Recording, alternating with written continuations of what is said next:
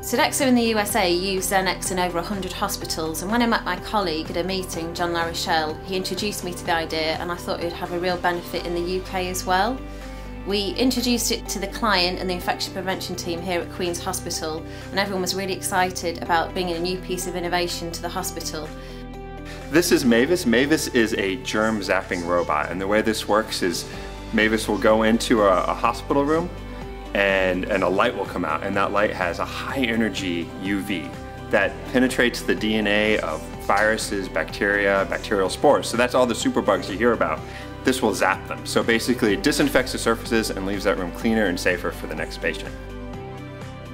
Xenex is a technology that allows us to do really effective deep clean by killing the organisms that lurk in the environment that are very difficult to get to through traditional cleaning methods. Xenex is an innovation that also interferes minimally with patient care as well as workflow for staff, which is also why we feel it's the right investment to keep our patients safe. So we've proven that technology works. The trial was extremely successful. We've got a great opportunity now to take that technology out to our other clients within the PFI and NHS market and ensure that patients can leave hospital without any additional infections.